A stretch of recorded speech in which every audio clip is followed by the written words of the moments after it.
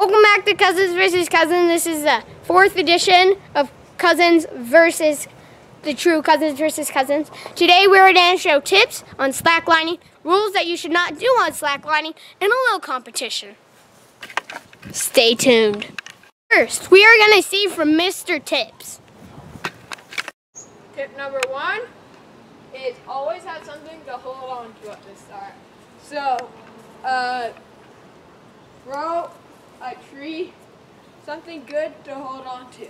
Then just practice going just straight ahead. You pull it down. Don't start off just by practicing without holding on to something. Tip number 2 is look straight ahead. Don't look at the ground. Like unicycling, you'll fall. So just look straight ahead. Use your arms and your legs. Nice dance moves. Last tip is practice. Just keep doing it until you can just walk across. 1, no jumping. 2, one person on the slack line. Let's do this. Now do the turn and dance. Ah! My leg. Oh. Help me. 3, no sword fighting on the slack line. I'm gonna get ya. First bring the fall of losers. You die if you didn't have this lava. Oh! My hand! Yeah! You both died. Now for competition. Let's meet our contestants. First of all, it's me, contestant number 1. My name's Martin, and I'm gonna win. Second contestant is Emma. And then the third contestant's Carrie. And the fifth contestant is Quentin. Last but not least, Mr. Tips. So, this is how things are going to work. Whoever could get the farthest, we'll have a marker from there to there without the rope. Someone will hold the rope wins the trophy. First up, Quentin. He's getting on. Whoa. There he goes. Whoa. Well, okay. Hello, reporting at Cousins versus Cousins. Have you ever done slacklining? Yes, I have. How often? About once a month. Well, no wonder he's so good. Let's see if anyone can beat that. So, he got that far from it. Next contestant, Emma. She's starting. Until you hit the clip thing, and then you gotta let go of the rope. Okay, let's see how good she can do. Just so you know, she is 7, so you can do this at all ages. Even when you're little, there were kids who are just practice, and they're good. Because she's in there, she's gonna have to leave in 5 seconds, so she gets disqualified. Oh, there she goes. Oh, okay, good. Down to you, Caleb. Or in other words, Mr. Tips reporting here. Hello, Emma. How did you think you did? Bad. Have you ever been slacklining before? Yes, but I wasn't really good at enough. Have you ever done it without the rope? Yes. Okay, that's it for today. Next up, we have Carrie. Mr. Tips is over and out.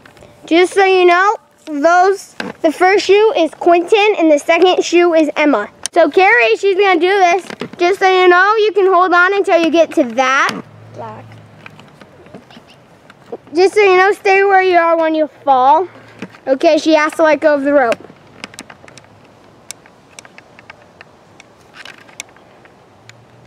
Let's get down so you can see where the other people are. Well, okay. Okay, fabulous run. Okay, down to you, Mr. Tip.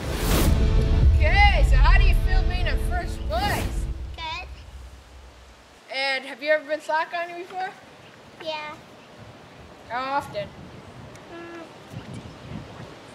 5 times a year. Whew. Well, that's pretty good. We'll see if Martin or me, Mr. Tips, comes up with the victory or if Carrie keeps it. Okay, so just so you know, there's Carrie's the paper, Quentin is the shoe closest to Carrie, and then Emma is right behind in third. Okay. The person we've all been waiting for, Mr. Tips. Okay, wait. Before you do it, you gotta give us a tip. Okay, my next tip is don't do it like this slackline. See how this has the slackline print on it, while this side is kind of twisted up. It's not extremely bad, but it can mess up someone's game. So I'm just gonna fix this real quick. There we go. Okay. Let's see how good you can do. Can I beat Carrie? No, can you? Is the question.